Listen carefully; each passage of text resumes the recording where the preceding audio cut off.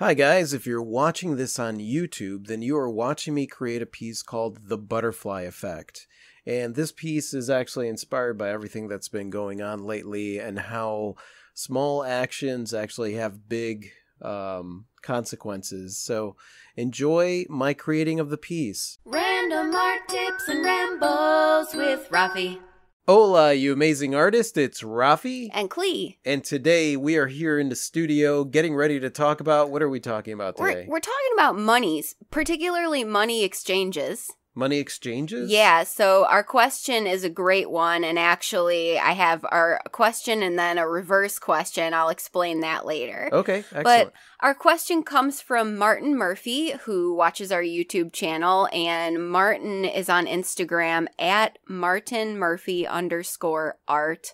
If you guys get a chance to check out his art, it is incredible. Check out his art, you guys. His question is, here's a payment question. Has anyone ever stiffed you with a payment?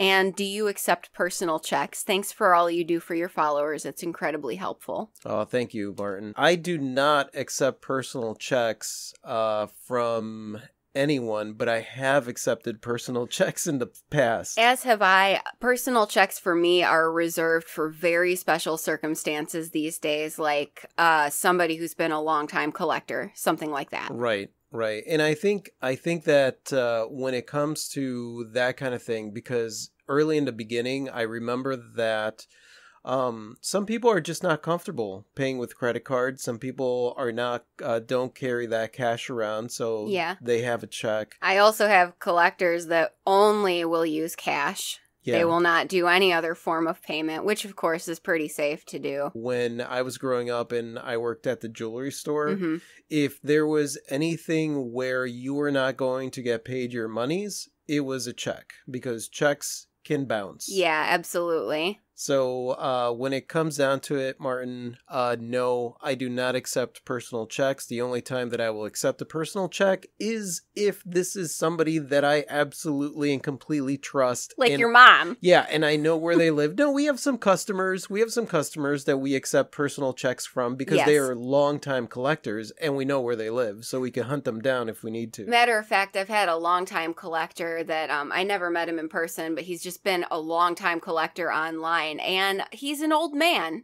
and he writes checks. That's just how he rolls. But because we have good rapport, it's totally fine. Yeah. Basically, it's about, like, has a customer ever stiffed you in general? So not just with checks, but I think we're talking about you're hired to do a commission, you do the commission, and then you don't get the monies. And then they disappear. Yeah. Now, I don't know if that's specifically what Martin was referring to, but I know that that's something that a lot of people have dealt with, myself included. Yeah. Yeah, when people basically, they ghost you after the fact, after you've taken on the commission and you've done it.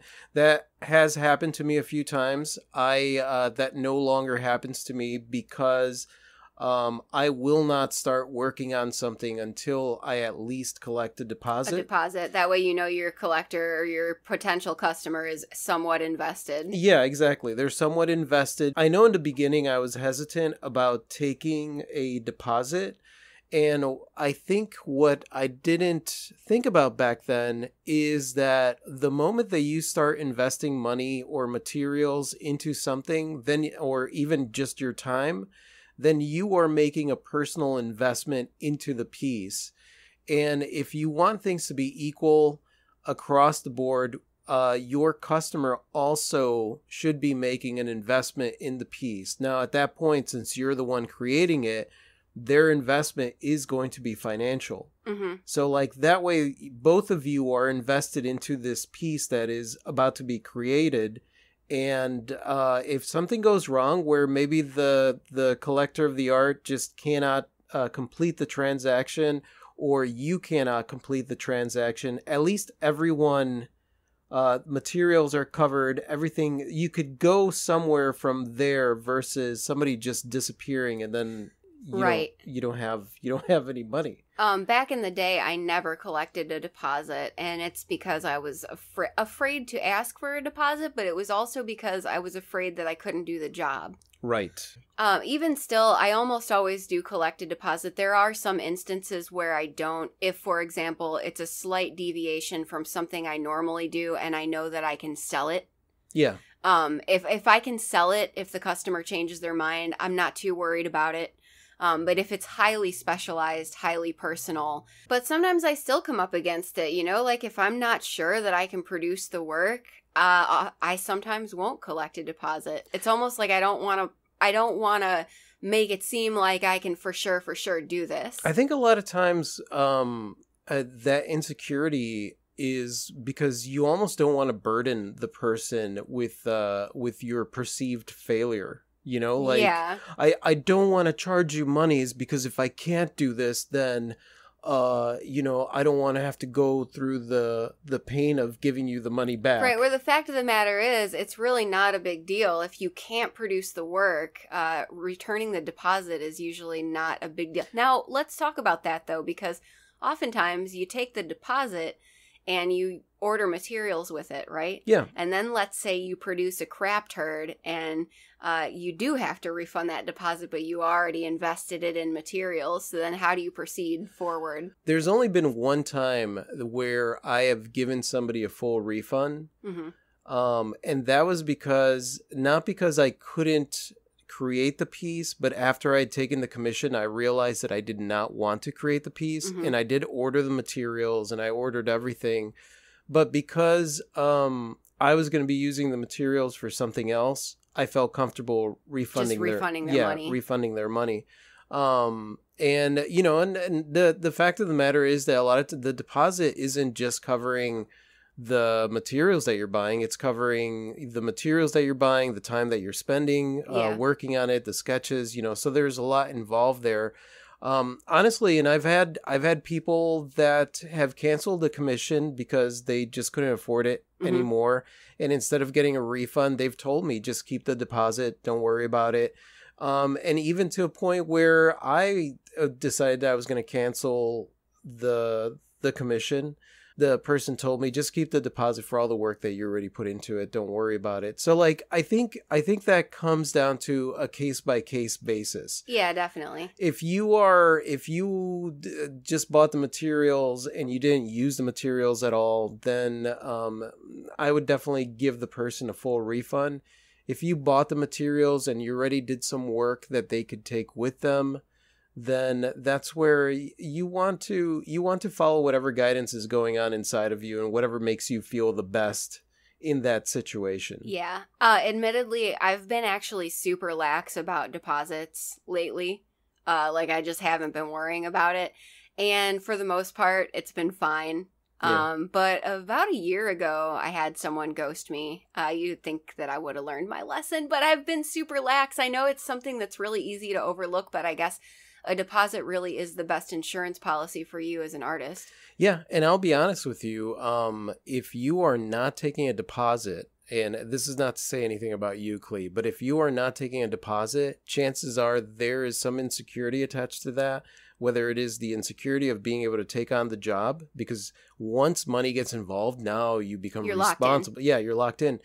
Or your fear of asking for the money. Mm-hmm. And that's a big deal. That's a big deal, especially for artists. I've run into a lot of artists that have a really hard time, even when they're selling their art, to ask for what the art is worth. Yeah, absolutely. To even formulate the words, to formulate the lingo, how do I say this? The truth is, I think most people expect to pay a deposit on a commission. What I found is that no one's really surprised. No. In fact, sometimes they ask me. Yeah. And that's where I'm like, oh yeah, deposit. Yeah. For me personally, it's the fear that I can't produce the work, so I don't want to lock myself in, or I have no earthly idea what the final cost is going to be. That can be really tricky in the jewelry world when you're Right. talking about stones and metals and stuff. Well, I mean, and that's something that I think everybody's going to deal with this situation in a different way. And I think for you, you're a little bit analytical when you're coming up with your pricing because your pricing is very formulaic. Yeah, and it changes And all the time. it changes. So like the idea behind a deposit, and this will clear things for other people out there as well, because when you're dealing with art materials, like you are not going to charge the customer the little bit of paint that you're using out of a tube of paint, and you're going to calculate that cost. Right. Like you are going to basically put down a deposit that is going to make you feel good, even if this person turns around and says, forget it, we're not doing this. Right. So you could just say $100, Exactly. $50. Yeah, if it's a $2,000 commission, I'm going to take at least 40% of that. Right. So right. like that's why I figure out at a percentage of the estimated cost. That's a good method. I mean, I think a little too much about metal markets and such. Well, if the commission's in gold, what's the gold price today?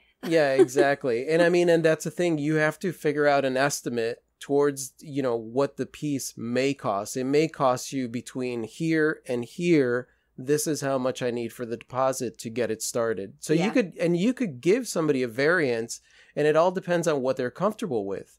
You could tell them like this piece is going to cost them $1,000, anywhere between $1,000 to $1,500, and they're like, well, $1,500 is a little too high. Then at that point, you know that you're going to be able to adjust the materials and the size and whatever it is that you need to adjust, And figure out what's going to work. and figure out what's going to work. And then from there, you could figure out what your deposit's going to be. If you have a percentage, like most of the time I do anywhere between 30 to 50% for the deposit, Mhm. because I know that I'm going to feel good there.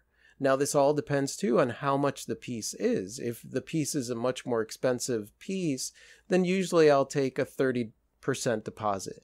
If it is a piece that is going to be $100, then I take a 50% deposit. I'm going to take $50 as a deposit.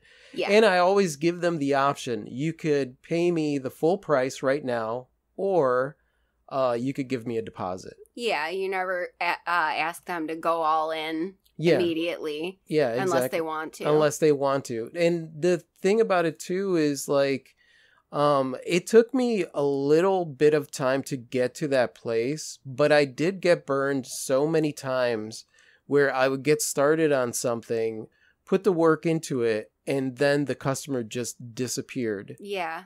And for the most part, it's painting. So like I can tweak the painting and make it into something that I could sell somewhere else. Worst case scenario, you Right. could paint over it. Yeah, exactly. If it's like portraiture. Exactly. Worst case scenario. Or I've been given permission to create this image of this person, so then I'm going to tweak it. Maybe Yeah. I'm going to put a mustache and some buck teeth on them. I don't know. Whatever it is that I decide to do, because the person burned me. But at the same time, of course I'm not going to do something like that. But there is freedom there on your side if the customer takes off. Yeah. Now, you don't want that to happen for somebody like Martin, who spends so much time, A lot of time goes into his art. detailed work. Yeah. For him to get burned by somebody who just disappears, like that's a lot of material, a lot of money, a lot of time spent working on something. Yes. And in that situation, you need to take a deposit that is going to be fair to you. Yeah. Now, because I don't know for sure, because there was mention of a check, Martin, I hope it's not the case that the customer actually took the art, wrote you a bad check, and this is what we're talking about. Yeah. If that's the case, that's a whole other ball of wax Yeah. moving forward. Well, if a customer... Check fraud is illegal. It's a big deal. It's illegal. That is Yeah. a federal law that you're breaking there. Yeah, so the different course of action, I mean, whatever kind of action, we're not lawyers. We're not allowed to say what you should do in that case. I know, checks are iffy for that reason. Yeah. There's some folks I know that at the market downtown, they would write down credit card information for processing later. Yep. Like they wouldn't run the card then and there because the point of sale system was elsewhere. And I was like, that's so dangerous. Exactly. That is so dangerous. What if you mix up two numbers? What if that card is bad? Yeah, like, what if the card is stolen and they put a you're gonna miss out on that money if it gets declined in any way, shape, or form. any practice like that where you find out later whether it's gonna go through is unsafe, in my opinion. Yeah, and that's why, like, I would be very, very careful who you take checks from. With the exception of businesses, usually.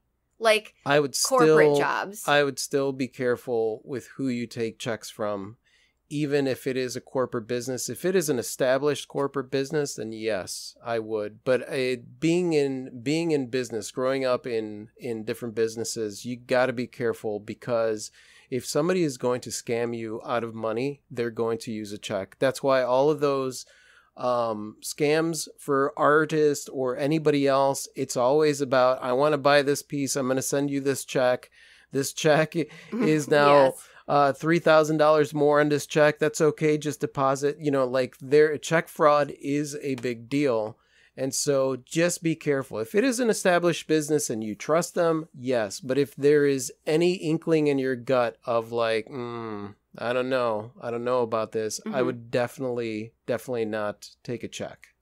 Yeah, and also, just as a side note, I've been following the actions of the Freelancers Union and their whole movement of freelance isn't free. Protective services for artists who aren't getting paid for whatever reason. Yeah, absolutely. And they're trying to expand that much bigger. Right now they're based in New York, but that's growing. That's a growing movement. Yeah, most definitely check out the Freelancers Union. Freelance isn't free. Yeah, freelance isn't free. Martin, I hope that was helpful. And so on the flip side of Martin's question, we actually got a question on our last live stream that was kind of the opposite of Martin's question, and we didn't get to it. But the question was, what do you do if you're an art buyer and you commissioned a piece of art and you paid for it, and now the artist is ghosting you? Like, you didn't get any progress updates. They're not answering your calls or your emails. Like, you paid for the art and now nothing. Wow. Yeah, which, I know that happens to people too. Yeah.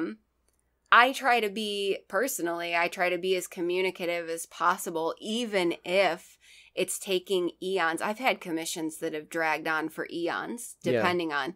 But I try to at least touch base with people. Always. As an artist, as a business owner, as anything, you always communicate what is going on with the people that are purchasing stuff from you. Even if your update is, I don't have any updates for you, nothing is happening. I just wanted to let you know this is still happening. Yes. I am still thinking about you. We are still doing this. I just want to let you know what is going on, because especially if somebody paid for it already. Yeah, it was bought and paid for. Oh my goodness. So what do you do in that situation? There are certain measures I take and have taken to try to make customers feel more comfortable, so that they do, because I have people leaving expensive stones with me to set in a piece, and they've either put a down payment or they've paid it in full. Oftentimes, when I did shows regularly, first time meeting me right out the gate, they're leaving me an opal, they're paying me money, and basically, if I was not a morally solid person, I could just take off with that stuff. Yeah. So I always try to give them a receipt, either digital or a physical receipt. I give them all my contact information, and anything else that they need. Once even, I think I left a piece of collateral with a customer. Yeah. Basically saying, this is a placeholder, like, I'll get this back from you when you get your piece from me. Whatever the customer and you both feel comfortable with, because I don't want people to feel nervous. I think one of the things that you'd be able to do, though, like for this person, what they'd be able to do in this situation is, was the artist displaying their work at a farmer's market, at a flea market? Were they displaying their work at a festival? If so, Get a hold of the people that run the festival or the market or the flea market. Let them know what is going on, what happened. And usually the people that are in charge of said festival has the contact information of the artist. Mm-hmm. And if the artist, basically what will happen there is that if the artist does not respond, then he's burning his bridges with whoever it is that he did business with. Absolutely. So that's definitely one route to take. Of course, there are other factors involved too. Like you never know what happened. There a lot of times when a customer doesn't get back to me, honestly, my first response is to worry a little bit. Usually when I contact a customer, I'm not like, where's my money? You know, like I'll contact the customer. I'm like, hey, just checking in. Want to make sure that you got this. And a lot of times what I'll do is, especially if I'm being ghosted, I will contact the customer via email. If I have a phone number, I will call the customer. Basically, I actually set an alarm to contact the customer once every single day for at least 4 or 5 days. And then if I get no response, then I set an alarm or a reminder for a month out. And then I'll try them again a month out. I think I have gotten over the idea, because I do collect a deposit and because I've gotten very comfortable with the money interactions that I have with people. I think I've gotten over the idea of like, oh, because a lot of times like, well, I don't want to be annoying or anything like right, that. Yeah. You know, like, oh my God, what if I ask this person for a deposit and they get annoyed by me? That's one of the reasons. Like, just avoid all that crap and just collect a deposit right from the get-go. If they are not willing to give you a deposit, then they are not serious about the commission. I think you're right. Yeah, absolutely. That if there is any way to be able to qualify whether or not a person's commission is worth you taking the time to do it, is whether or not they pay for the commission or not. Yeah. And unfortunately, if you are the person that has paid for the commission and the artist just disappeared, yeah, like I said, man, that really sucks. And I'm sorry about that. But contact whatever the show was or whatever place it was that you interacted with the artist and find out what it is that they could do for you, because they should be able to do something for you. Yeah, and keep on it. Yeah. I mean, at that point, don't worry that you're being pestery or whatever. Keep on it. Maybe something did happen. Yeah. I mean, it's a good way to find out. If you contact the show organizers, then you can find out what is really going on. Or if the artist happens to be a member of a gallery, so on and so forth. Yeah. Any way you can try to find out.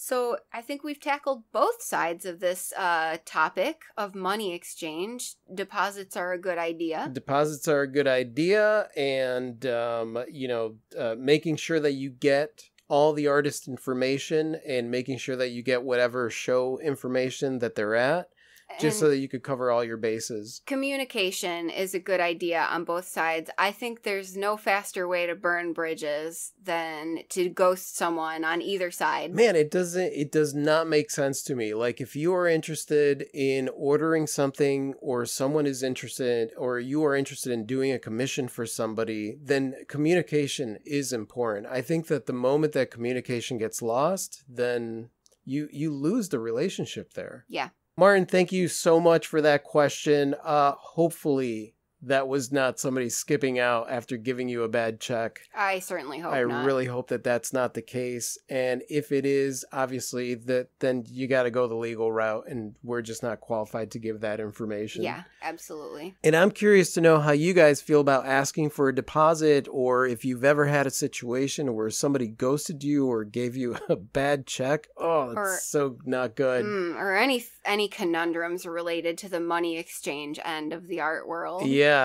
just leave that in the comment section. We'd love to hear your story. And thank you so much for listening, you guys. You guys are absolutely freaking amazing. I totally adore you. And if you like this and you want to listen to more like this, go ahead and click anywhere around here to subscribe.